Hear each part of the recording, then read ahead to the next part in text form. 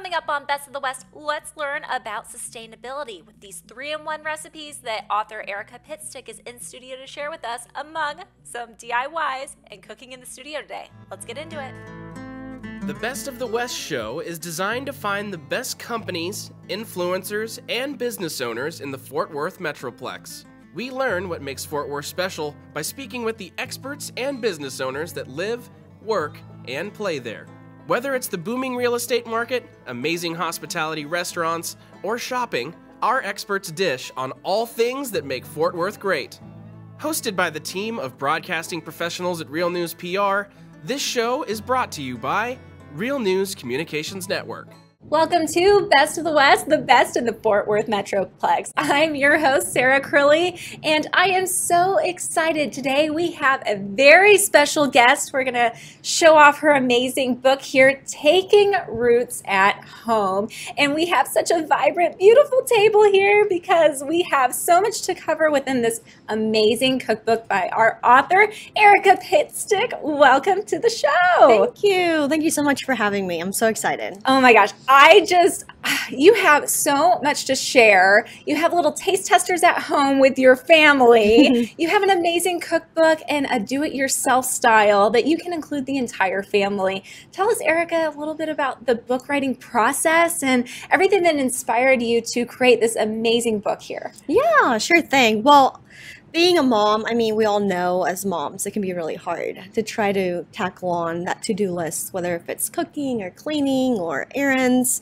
So it just really came from a desperate, just like mother's heart of, I wanted to accomplish a lot of these things that I had saved in Pinterest. I mean, don't we all, right? Yes. We save them and we want to do them and then we forget about them. So I just started figuring out how can I make this something where it's realistic, where I'm saving, but I'm also getting them done, like those bath scrubs or, you know, the sugar scrubs or whatever it is that I wanted to tackle on that day.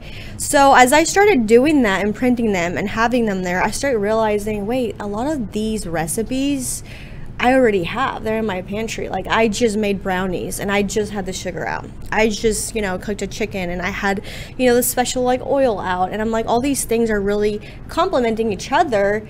And I was like, why not start kind of creating this concept where when I'm cooking, I can also kind of tackle on, you know, that other thing that I want to do, whether it's homemade lotion or a mask or whatever it is. And so because we're also in the, you know, landscape tree service industry, my husband and I mean, we're very passionate about nature. So it's almost like a learning kind of thing that I looked forward to every day to be like, hey, you know, what is something that I can do with the seed, like avocado seeds? I had no idea you could actually regrow them, you know, from your own home. And there's just like, there's a method to it and people have used different ones, but then you find what works for you.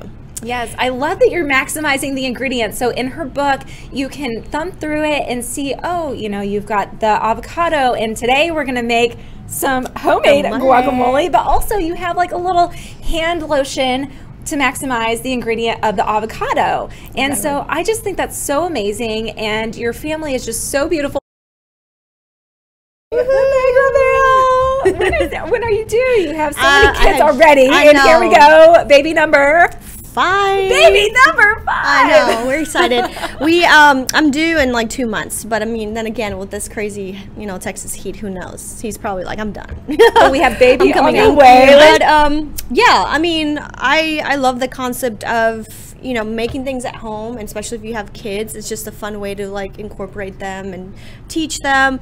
But it's also very therapeutic. I mean, for me, it was just it felt so good that not only was I able to get like a hot meal out there, you know, ready whenever my husband came home, but I was also like watching a plant grow that I just, you know, something that potentially I had thrown away so many times, like seeds and scraps and all these things. I'm like, you know what, they actually do have potential. They have, you know, another purpose. And then the more I started actually digging even more, I realized this is something that so many people already do and have done for so long. This is not something new. This is something that many countries and many people do implement, and we call it sustainability. They call it survival. They call it living frugally. And so it's almost like a change of mindset of also realizing these people know how to, you know, make their own medicine and make their own stuff and their candles and really just be efficient with what they have. And it's because they don't have all the things we have. So how can I put myself in that mindset you know, being that there's so many things around like Whole Foods and stuff that you can just go and buy things, and just kind of having that self-control of like, you know what, let me try to make it. Even though if you have those favorite products that you want to buy, it's totally fine. But at least, you know, hey, you know, comes anything happens, I know how to make something at home. And it's just like, you personalize it to your own taste. So that's what I love about it. And it's not that difficult. You break it down so easy in your book here. Talk about some of those easy DIYs that for the very beginning stages, like me, mom at home, working mom. Yeah. You know, little Kaylee is just 7 months and then Caleb's 12. So I've got a wide age range. What are some of those top ingredients and products that you can get the kids involved with, but not exhausted mama here? Yeah. Stress me out too much. And that's honestly, that's one of the other things that I really made a point with the designer in the book. It's just like, I don't want to be making a mom that's already tired and overwhelmed feel even more, because I would get so discouraged every time I would like try to do something or look at a recipe and there's all these steps and I'm just like, I have not even gotten to, you know, the third sentence and I'm like, okay, not today. Yeah. You know? So I started actually editing those books or those things I would print and just cross all this like unnecessary like language and verbiage, and I'm just like, just tell me simple steps. Like, show me, like, just quickly. I just want to get it done. I don't need you to make a blog out of it. I don't want to read the blog. Yeah, you know? exactly. I'm not, like, maybe in another time when I'm, like, kid-free, like, yes, I love it, but no. So I think the simplicity of it is super important because I want people to feel encouraged and motivated to actually try it. So if I'm trying to like put too many layers on it, I mean, it's just not going to be realistic for somebody like in my stage to do it, or even anybody else, because, you know, let's face it, we're all pretty busy. So as far as what I started with, I mean, sugar scrubs, you can't go wrong with it. It's super easy. I mean, you basically just use your preference of sugar. I prefer like brown sugar because, you know, the texture is different. But you just honestly just kind of add, you know, olive oil, and you use the consistency that you want. And you can use coconut oil, avocado oil. That's where it gets fun, because you don't have to. I don't want people to think like you have to follow every single thing, ingredient. I give you kind of a way to start, and then you can kind of just implement what your preference is, and then you just add some essential oils and kind of play with the, you know, just the scent, and that's basically it. I mean, you get a mason jar and you just seal it up, and it could last, you know, a couple weeks if not more, depending on the temperature. And so I would take that to the, you know, bathtub or shower and just scrub away. And there you have it. You got your sugar scrub that if you were to go anywhere else, you would pay $12, $15, and you just made it for less than $5. Yes, and it sounds so luxurious to be able to do that at home and enjoy it's like it. I made it. Yes. And I love what you brought here today. What are we making, Erika? Okay, so avocado, I mean, obviously we all know the benefits of avocados. I love it. But that's one thing that my husband loves here. He's, you know, native to Texas, so it's a big deal here. But also being from El Salvador, I mean, we would eat avocados all the time. So guacamole obviously had to make it in the recipe list here. And we are just putting just basic ingredients. I mean, again, you guys can kind of play with the recipe. My hope is that when people look at the recipe, even if you make the guacamole different, you just understand the concept. You start kind of making it just this like natural thing of thinking, oh wait, I remember I can actually save this avocado seed, or oh wait, I can actually, you know, use like some of the avocado, put it on the side because I'm gonna make like a, you know, like a hand moisturizer, which is that's what's in the book. And I love that you paired those together because avocado is just so moisturizing, but also to be able to, you know, you get it on your hands, it's like, oh, this is really moisturizing, but then adding the egg white to it, and then you're just like, now my hands get so dry, and especially in this Texas heat, y'all, like, thank you for this hand moisturizer. So I can't wait to make it. So we're gonna jump right in and make this right now.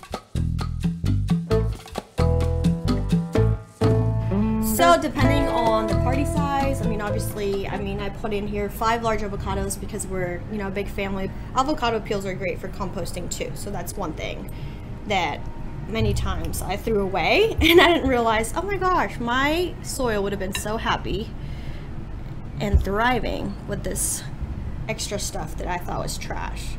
Yes, I always feel so bad when I'm just like throwing away the banana I know. peels. And not the seeds here. And again, it's going to get messy. That's okay. We love mess. And especially cooking with kids. Avocado. They love mess. Let's go. Let's go. And honestly, one of the things that I like about this too is that I love reusing this And if I end up using some of the avocado, I actually reuse it and put the avocado with the tomatoes and the onions. And then it kind of becomes like a personal little like a little cup, a little bowl. So if you're outside and you have chips, you're just kind of eating through it. You don't have to like get all this extra like bowls and mess and all that stuff. You are so right. Oh, I love that. So you can do that. So just reuse it as really cute bowls, and you just feel like you're in Jamaica or something. So then just put some little squeeze of the lemon.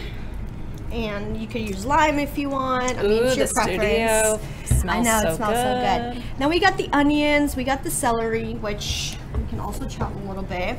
I don't How know much? How much? You like onions? I do. I love my onions. husband does not like onions, so I have to sneak them in there. I mean, there's actually little tools that are really cool that you can actually like pull the herbs and make it so much easier. But I just the cilantro. Yeah. It smells so fresh. It's so good. It's so fresh, and it's so good for you. I'm gonna grab this one. So, but we have this. We have the salt that we're missing. Oh, here's the salt. And then we have tomatoes, which you can also cut. Help you out here. Yeah. This is such an easy recipe. It's super easy, and again, I mean, you can make it your own, which is fun. You can play. Yes, I always buy the store-bought guacamole and never thought, oh, I'll just make this at home. I bet it tastes so fresh. Yes. And the trick also to keeping it fresh, if you do make it ahead of time, is you can actually use the seeds and put them in there, and it'll keep it from going like that brownish kind of nasty color. Kidding me. Yeah. Oh so my there's a gosh. reason to those seeds that keeps it, you know, fresh, and then you cover it, and so I those had seeds no help. idea. Yeah. Okay, producer Wyme, how much do you like a guacamole? Oh, I love guacamole. It's one of my favorite sides. I love it so much. Let's scoop you up some. There you go. Here we go. Do you like the onion and the tomato? I do. Yes, yes, yes. Here, I'll come over to you. Here he is behind the scenes. Here we go. We always gotta feed the producers. How fresh and amazing That is was that? amazing. I'm ready to dig in now. Especially with the lemon. The lemon adds so much flavor. So how do you know if your avocado is ripe enough? I always have that problem, so I'll do like a little like The field test. That's Field the best. test? I mean, it's the worst when you're like in the store and you're like touching everything, right? But that's the best way to really just know, at least for me. You know what I heard is if you pick off that little seed and it's green, it's not ready, but buy it because by the next day, if you just pick off, there's always like this little seed here. Oh, wow. And if it's brown on the inside, then it's ready. It may be too ready, so you want to still get it a little green. That's a trick right there. I Yeah. have no idea. So there you have it. There you have it, Learning TikTok. something. Yeah. Thank you, TikTok. I'm like, feel them all and see if they're ready. Yeah, so you But- just pick off that little seed. Here's one. Okay, so if you do, okay, here, you want to do the little seed test check? So again, if it's green, great. So you want to make sure that it's brown. And I was always like, you know, trying to figure out how do I make sure, okay, it's green, it's perfect. But again, it may or may not be ready for tonight. So you got to see if it's squishy. It's still a little firm, but you always want to check if it's brown. It's like, you got to eat this thing now. Well, and I think people don't know, because I didn't know for a while, but if it's like the perfect, like, just consistency and you know it's going to be delicious, but you are using it the next day and you're just afraid that it's going to get brown, you can actually put it in the freezer. Really? You can Avocados? put avocado on the freezer, and then you can take it out a couple hours before you use it and let it thaw out, and it's perfectly fine. It doesn't like affect the taste or anything. That's so fantastic. I love those tips because I'm like, wow, that would have really saved me from really nasty guacamole. But yeah, so this is again simple. You pick the perfect avocados, so that's, I mean, your trick works for sure. And chef's kiss to you. Mwah. So delicious. Okay, so now that was this side of the page. Now we're going to this side of the page and we're making your avocado hand treatment. So again, we're maximizing those ingredients and going from a guacamole to a hand treatment. I love it. I know. And so the whole point is like, here you are, you're at home, you just finished it, everything's ready, and then now you have all this extra like avocado just hanging here with the seeds, which you're gonna wash these seeds to use them for plants or whatever. And then honestly, I just kind of look at it and I just kind of measure. I know people like measurements, but I think part of the fun is just to really, you know, just try and see like, hey, actually less eggs or more eggs are better for me. So it's totally a preference, but for this recipe, we're using 2 egg whites. Again, try to keep the eggshells because again, they're great for not just the garden, but also you can make really cool crafts with the kids. And if some of the, you know, yellow stuff on the egg goes in there, don't worry about it. I mean, it's all moisturizing. It's fine. I mean, it's natural. It's eggs. I mean, I put eggs on my hair and it's awesome. But this particular mask, especially for dryness, I mean, with all this heat and stuff, it's really good. So we're just going to squeeze a little bit of lemon. And I mean, and this is like, you would think this would be something that you would like cook with or do something, because it would be something you would cook or eat, or you should be using in our skin, in our hair, in our, you know what I mean? Natural products, right? Yes. So, I'm taking my jewelry off. My hands are so dry and they're already thanking you because I can't wait to just, and also just that sensation of feeling the ingredients, the fresh ingredients in your hand, and like, oh, I don't need to wash it off right away. Like, hey, you know, we got a little bit of time. Let's just like add some. Yeah, and I mean, and it's okay if it feels weird at first because we've been used to buying stuff and just putting it on and it just like feels good and that's it. But this is just kind of like a process to embrace, that while you're in the kitchen and while you're like snacking and while everything else is done, you take 5 minutes of just a little like me time and spa time, or, you know, make this with your kids and just have fun with it and kind of explain the ingredients and kind of just let them sit there for 5-10 minutes. I mean, depends on how much you want to do. I sometimes put it in my face while I'm at it and put it in my neck, and then I just kind of like, it starts absorbing and you kind of just forget about it, and then you wash it. Okay, this is better than any lotion I've ever put on my hands. High five, sticky high five. And it's just like, and the oatmeal and stuff, it's just like, you just kind of exfoliate, and you can just start going, like, when you start and you start seeing, oh my gosh, this is good, you actually start, like, you know, after this, I'm gonna have to probably go take a shower. Yes! But it's kind of, like, contagious. I mean, because you just want to, like, get it all over yourself. It is. It just feels so nourishing. Okay, now let's talk about your family. I know you have a family-owned business and how you met your husband and all the things, dish on all the things with your family, because you are just so amazing. And I'm just going to sit here and kind of scrub my hands and sometimes tell me a story. And it's okay if you pat and dry it a little bit, and then you just kind of like, you know, just that's it. Let it dry on and then you just wash it later. But yeah, as far as my family, I mean, it's funny because, I mean, I was telling you how I was born and raised in El Salvador, so it's a whole different culture. So I never thought I would be living in Texas, and I mean, now that I'm married to like a native kind of cowboy ranchman kind of Texas boy, it's really opened the opportunity for me to implement those things that I grew up knowing in El Salvador. So I love being able to be here and just, yeah, just really have my kids be a part of this journey of just reliving a lot of my childhood, which this stuff that you kind of see on the book, it's just stuff that we used to just play around with at home. I mean, we had avocado trees, and the avocados were like this big in El Salvador. They were like huge. So I'm like, this is an avocado? Yeah, this is so small. This little guy. Yeah. And the baby. It's so different. So, I mean, the organic, natural, all that kind of concept, I mean, I grew up with that, and I thought it was normal. So that when I came to the States, I mean, I just realized, wow, there's a lot of these things that I'm not used to, but how can I make these things that I learned, you know, back in El Salvador and implement them in my home? Yes. So it's been a journey, obviously, because my husband's American. So there's a culture kind of thing about a lot of things, but he does not complain with natural homemade stuff, you know, so.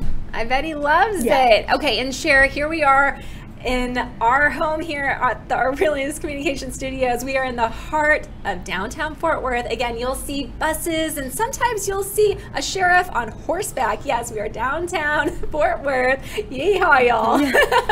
What's it been like living in Fort Worth and raising your family here? I mean, I just love it. I mean, I wouldn't trade it for anything. We bought our first home in Fort Worth. So Fort Worth just has a special, you know, part of my heart. And now that we moved, it's still kind of Fort Worth, but the people are just so nice. The culture, there's so many different things that you can do with your kids, but also on date nights. And I mean, a lot of really good restaurants. We're big on like trying new foods and stuff. So I love the diversity, but just that's like Western hospitality. You just can't go by that and like not really like notice it. I mean, from me parking right here outside, I mean, a person was actually trying to get their parking ticket and they canceled and stopped what they're doing so that I could go first because he was just being a gentleman. So those things that you don't, you know, see in any other place, I mean, you see it here in Fort Worth. Yes, they say Fort Worth is where the West begins, y'all. I always say Fort Worth is like a warm hug. I do. I just absolutely love walking the streets. And, you know, you got the cowboy hats and the cowboy boots, and that's just like everyday life here. And one of our studios in Dallas, and it's just such a dramatic difference from the Dallas studios to the Fort Worth studios. Like it's really fun. Yes. Like, so it's really fun. So you guys got to get down here to downtown Fort Worth and come see us. And, of course, get this cookbook, the DIY, all things to be able to include your family with Erika's amazing book, Taking Roots. And Erika, can you leave us with just some words of wisdom to the families that are like, oh man, you know, I just feel overwhelmed, I need to slow things down. Have you ever felt that way? And what do you do to kind of self-remedy? All the time. I mean, my biggest thing is like, we kind of overcomplicate things a little bit. We make them like harder and bigger. We have this stereotype on even homemaking that it's supposed to be this type of version of a person, not me. I'm in corporate, I'm working all day, I don't have time.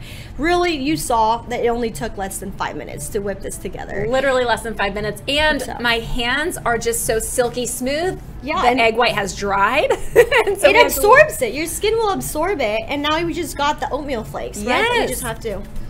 And it doesn't smell like eggy, you know? It smells fresh. Yeah. It smells like oatmeal. Yeah. I'm never buying a lotion again. Then you wash it and it's not like another feel. So yeah, I would just really encourage you, you know, for those viewers that are watching, it's just try little things here and there, and then just make it work for what works for you, and you'll be surprised on the things you'll discover through that journey. Thank you so much, Erika. We'll have to have you back and bring the kiddos and this newborn that's on the way. Thank you guys so much. We'll see you next time. This show is brought to you by Real News Communications Network, your digital destination for video podcasts, produced by media and podcast experts. Podcasting at the speed of news, powered by Real News PR. Visit realnewscn.com for our podcast show library and launchashow.com to do just that, launch a show.